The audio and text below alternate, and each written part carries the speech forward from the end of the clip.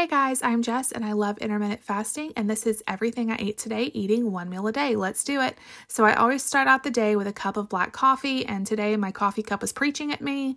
Enjoy this footage of my toddler and my dog loving on each other. I broke my fast today, about 22 hours fasted, and of course I had my Plexus Slim. This helps with gut health. It also gives me a lot of energy. I really look forward to those. And then tonight was Taco Tuesday, so I had 3 soft tacos with ground beef, lettuce, sour cream, cheese, taco sauce. These were really good. I ate all 3, but honestly, after this, I just was so full and I just did not feel like eating anything else. This is definitely a lighter day for me, and I don't force myself to eat if I feel full. So tomorrow I'll probably make up for this and eat a bunch, but today I'm just not feeling it. So I'm just going to drink some water and call it a day. This happens every now and then, and you know, it's no big deal. So like and follow if you want to see more, and see y'all later.